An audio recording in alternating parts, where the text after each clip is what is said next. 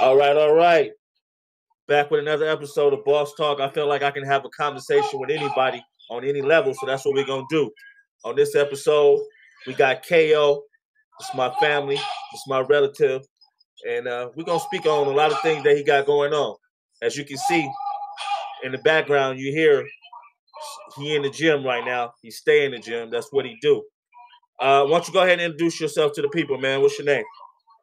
Lanell Ko Bellows, Hello. Southern Cali rapper. You understand me? That's Living right. out That's here right. in Vegas. Professional boxer. 20-6-3 is my record. Hello. 13 knockouts. Hello. I try to punch anybody I can when I can. Now, where you grew up? Let the people know where you grew up. Well, I was born in Kansas City, Missouri, raised in California. From Compton to Palmdale to the Valley, like Southern Cali is my house, my home. Right. Now, when did you move to Vegas? I've been out here for a long time. Cause I've been out here about 15 years now. Damn, nigga, you from Vegas now? Nigga, I spent all my childhood in Southern California. I turned 21, 22 out here, and shit. All I do is just jump on the freeway and go home. But yeah, this is where my house is out here in Vegas. I could be from Vegas. I just fucking with you.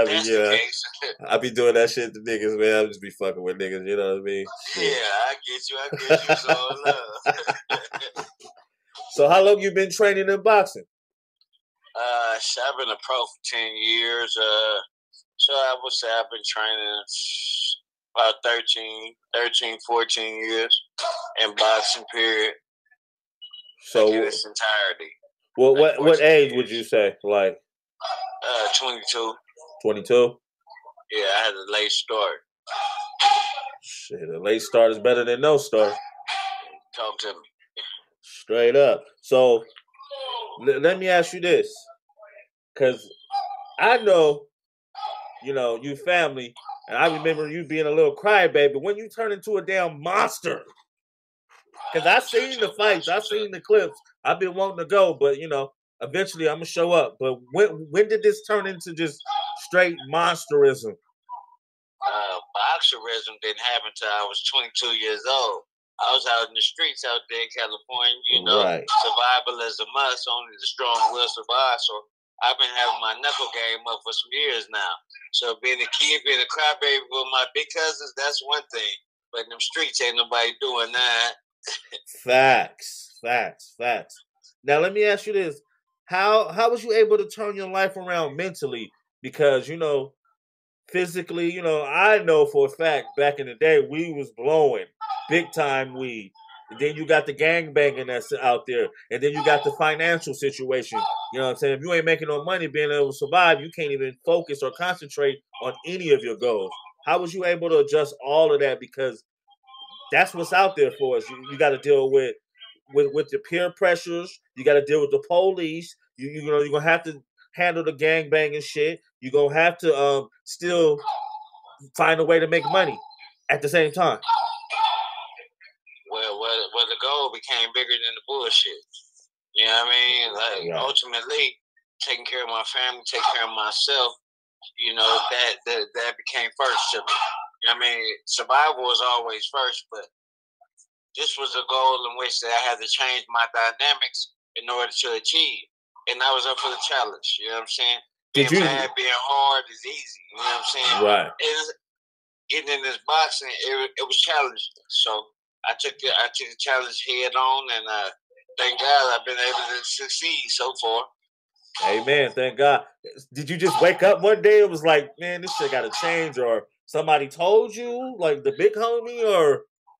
No, none of the other homies put me up on game. Truth be told, I was at, when y'all stayed out here in Vegas, there was an apartment building that was across the street from a gym. And in your apartment building, you had the basketball goal. I was out there playing ball, and then we had just finished the game, and actually I was smoking weed at that time. And I asked the people out there, like, hey, what's up with that boxing gym across the street? Nobody had no information. I'm like, okay, how y'all stay across the street from a gym and don't know nothing about your surroundings. So I took my blunt, drove across the street, checked out the hours. They told me to open at 10. Well, not they told me, but the sign said open at 10. I went home and rested up. And the next day I was in the gym at 10 o'clock trying to see what to do. And I ain't looked back since. So you brought up the fact that we was living out there. Yeah, we was living out there and making a lot of money doing other stuff. In my opinion, headed the wrong direction. So when we left, was there somebody at that gym that kept you motivated or helped you out? Nah, that was just the beginning stages of my whole little boxing career or boxing endeavor, if you will. That's when you had the braids. Yeah, smoking hella weed. We was riding down on niggas, you know what I mean? A lot of shit going on. You know, you was in the studio with us. You know, we was rapping and all kind of shit. What ended up happening was I almost made the Olympic team. And when that happened, when that happened, it made me look at this boxing thing completely different. How did you get that Olympic team opportunity? Niggas just don't wake up every day and be like, nigga, I'm finna go try out for the Olympics. Even though I was smoking and doing what I was doing, the gym boxing had captivated my interest to the max. So I was in the gym every day. I just had bad habits that I couldn't shake at the time. But once the opportunity presented itself, I understood what it took to get there, and I was able to basically change over, cut off some of the bad seeds that I had planted in my yard, and I started working on getting shit, trying to be a better me, really, realistically. How was you able to survive financially? I mean, you live 1 foot in the street, 1 foot out the street. I had certain little odds and ends jobs. You know, I cut hair too. So, and I mean, realistically, I'm gonna find my way one way or another. And so I was able to do that until the transition was made for me to turn pro, and then I was able to rely on boxing for my financial haven. I totally forgot. You got skills with the barbershop shit, man. With the clippers, man. I forgot. Yeah, I used to come by and get and support the business. Of course, as you always have. Nigga used to hook me up, homie. You know what I'm saying? Shit. Okay, so what happened to what's the old boy you used to roll with all the time? Lee boy, that's my guy. That's my first cousin. He out here, he doing good. He boxing too? Nah, he not boxing. He just on his grown man business, right. Family man. You know what I'm saying? Married and all that good shit. Everything going smooth for him. Got three big old sons. Life going good for my boy. That's good to hear. Does he come to the boxing fights? Yeah, he's been to a few. I don't know why I imagine him like being like in your corner, like a corner man or something. So with that being said, I mean, he would have been a little bit more present if he could. But I mean, he had the kids and they were young. Because I know when I was out there, was it what who was calling this kid Fat? Which one is that? No, that's Fat Mac. Yeah, there we go, Fat Mac. Yeah, he was just like barely born right there, right? Yeah. He was like, he was young. He was like 2-3 years old type shit. Right. So he couldn't really be in the gym like that. He had to make that money like right there immediately. Yeah. I mean, he was in there for a little bit, but then, you know, shit happens. Life happens. And so he did what he had to do to make sure he was able to provide. You know, he's the man in his house, so right. He did what he had to do. That's good to hear. So, how long was you at that gym across the street from that apartment we were staying in before you like moved over to whatever? I was only there for like I don't even know because before y'all left, I had already transitioned to kind of like another gym. Okay. I ran into a different coach that. So what ended up happening with that gym is across the street from y'all. He let me come on like a trial basis as long as I helped him in the gym. Oh yeah, right. He took care of my gym dude. Well, once I started getting good, and truth be told, I heard a few people. All of a sudden, I had gym dudes that needed to be paid, and I'm like, "You told me that I was good." And he was like, "Yeah, but the gym ain't gonna pay for itself," type shit. And I'm like, right. "So my $65 is what's stopping the gym from being the gym." You know what I mean? So I'm like, okay, so I had to take my talent elsewhere. Right. And it's not even that I had a problem with paying. It was just what we had already discussed. Now all of a sudden it's different. Right. If this ain't that, then let me go and make that move. You feel me? Real talk. So after that happened, you went to another gym. Yeah, I ended up. It was a gym on Fremont. It shut down in downtown Vegas. Yeah. You know that's a dope area. Wee. You know what I mean? So it was super hanging on by a thin thread. Right, that shit risky, homie. Risky. Yeah, man. Listen to me. In the middle of training, people sliding into the gym, right? Rocks up under their tongue because the boys coming down the street. Oh shit! So from there, that gym ended up getting shut down. I ended up at North Las Vegas at Richard Steele's gym, and then right there is where I started my amateur boxing career. Okay. Now, was it a coach that gave you some game that took you to the next level? When I first started, I had Dr. Jones. His name was Dr. Alonzo Jones. That's who took me to the Nationals, and we almost made the Olympic team. Okay. Mm-hmm. That's what's up. So, eventually, you got your first amateur fight there?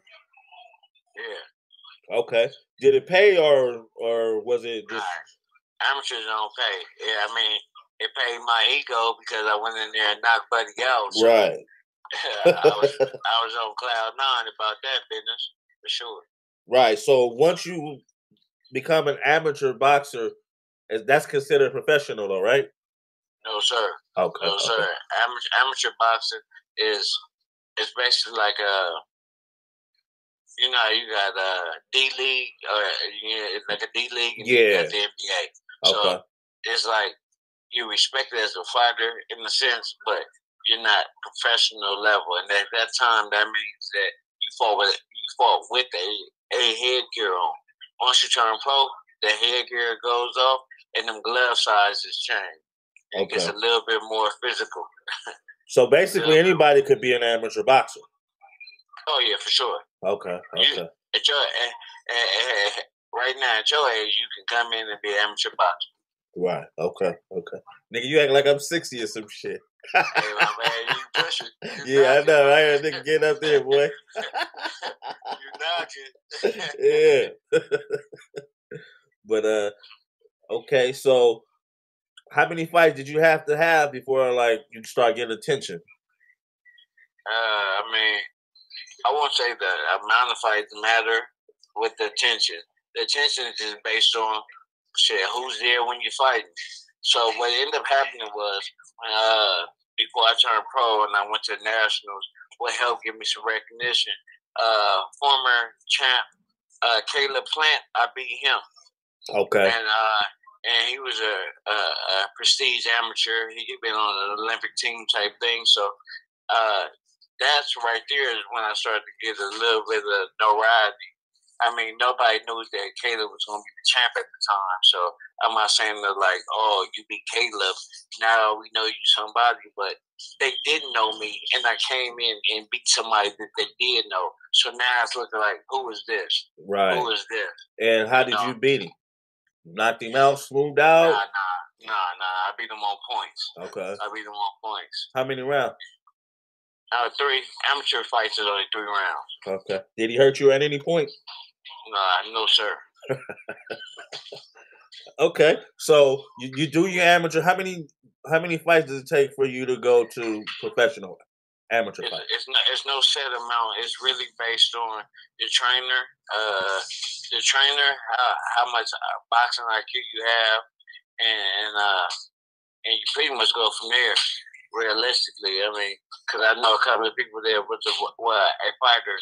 There was a former world champion who never had not even one amateur fight. So I mean, it's really about your boxing IQ and like the rounds that you get your experience and somebody believing in you. Shit, for real. So this whole time you fighting and all this, you're not getting paid? No, sir.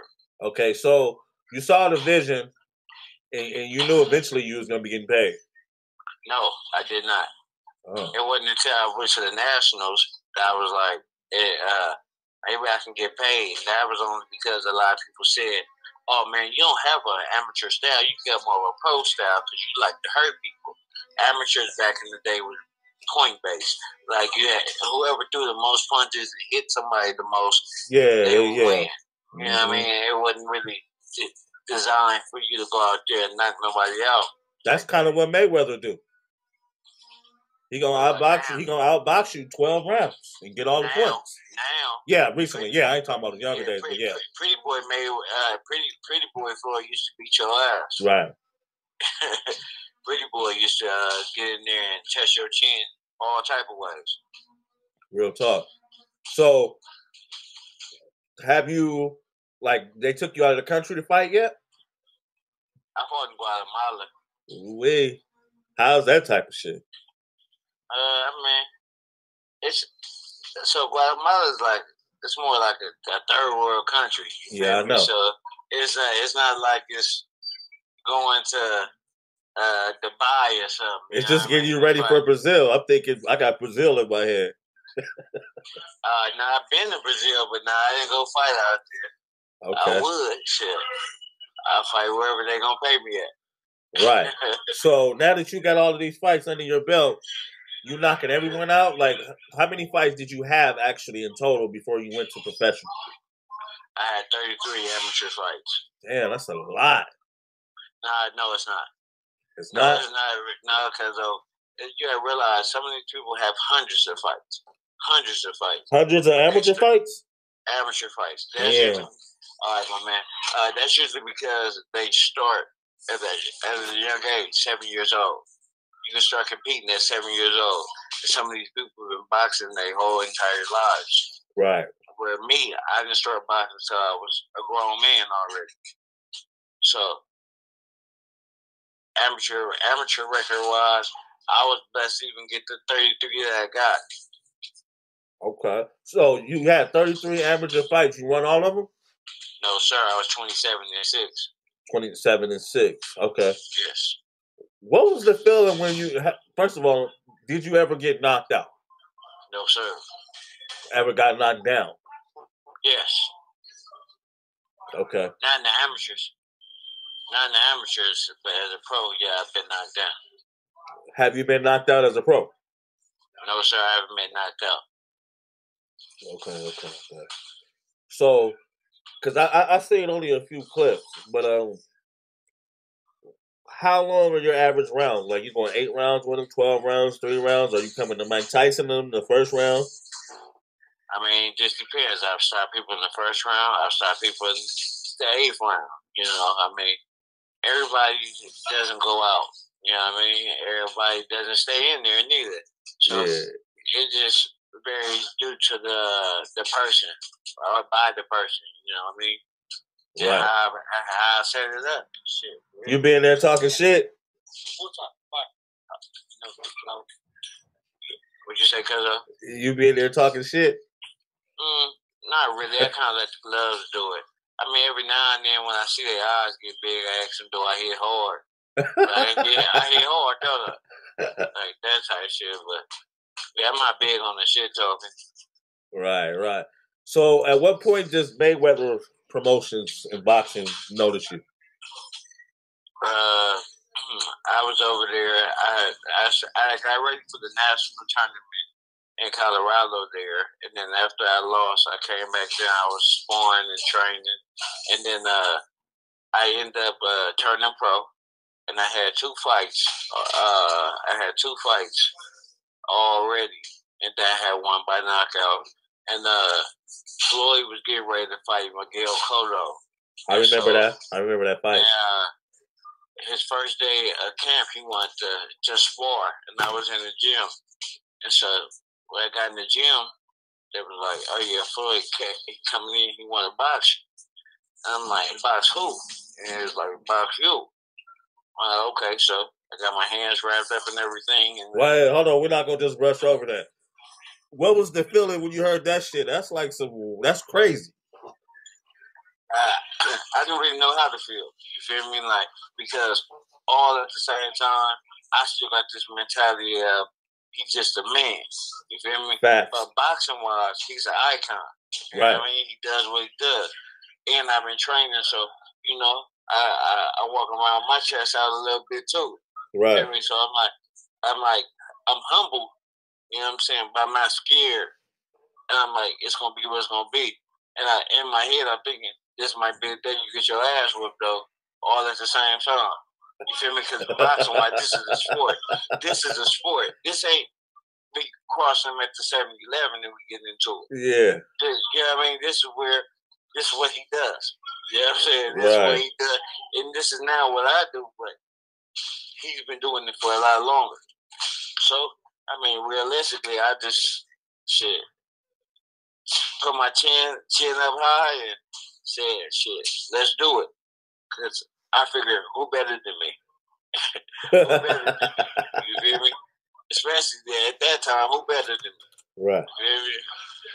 And it was an honor. You know what I mean? It was an honor, too, because I coming up, I wasn't a boxing fan to the point where I was watching all the fights. I watched the Mike Tyson fights when people had the black box type shit, like, back in the day, but I wasn't sitting down, I need to be in front of the TV for every boxing match. I didn't really care for it. I just knew how to fight. I like to fight. Right. Type shit. So now to get in the ring or about to be getting in the ring with where it's considered maybe one of the best to ever did it, to do it, like, I'm like, damn, this shit is like surreal. You feel me?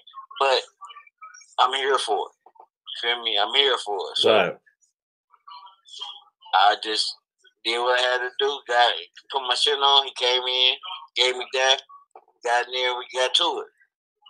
And from there, after what was it? 3 rounds, 3 or 4 rounds. But it was doghouse rounds. It wasn't like 3 minutes. I'm sure one of the rounds was at least 7 to 8 minutes. You know what I mean? Like, but after that, you told me, "Oh, you're gonna be all right. You with me now," and that it went down in history for me. Just as simple as that, huh? Yeah.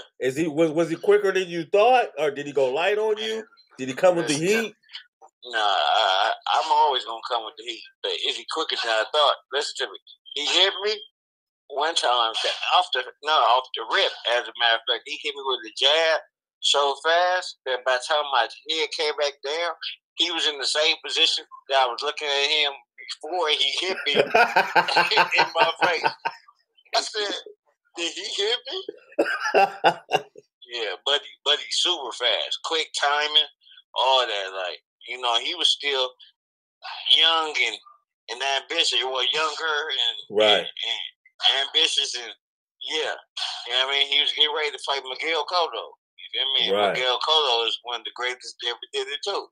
In my opinion. I just like warriors. You feel me? So he was still on this shit. And so by the time he hit me and my head came back down, like I said, he was already moving around doing something different. I'm like, my boy, I'm gonna need you to slow down. Wow, that's amazing. I mean, shit, that's crazy. So yeah, but I got mine in though. That's what I was about to say. Did you get anything in? Did you hit him? Man, listen to me.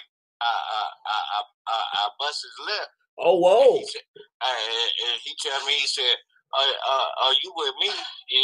Don't worry about you with me now, but I'm gonna fuck you up next time we box though." So in my head, I had this man on my bumper about fucking me up the next time we box. Wow. So that right there did something for me because I was proud to have hit him. You know what I'm saying? And hit him and bust his shit. But the whole training camp, I was like, today might be the day that Floyd come in here and try to fuck me up.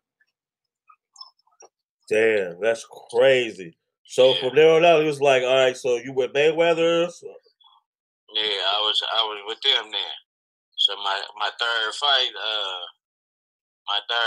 they put me on, and it went down from there. That's what's up. That's what's up. So, what's the top 3 lessons you learned from Mayweather?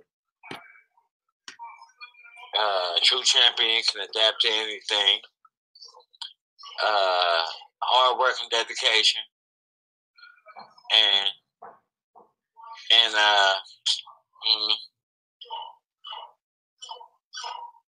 shit. What would be the third? What would be dedication? And I guess take care of you type thing. Always have a good team. Right. He ain't teach you no little Mayweather moves or anything, or something you noticed? Nah. I'm not. He's more of a slick counter puncher. I'm a puncher boxer, right. Which means that I rely more on my powerful punch versus my boxing skills, even though I can box. Right. That's what's up. So his IQ is crazy though.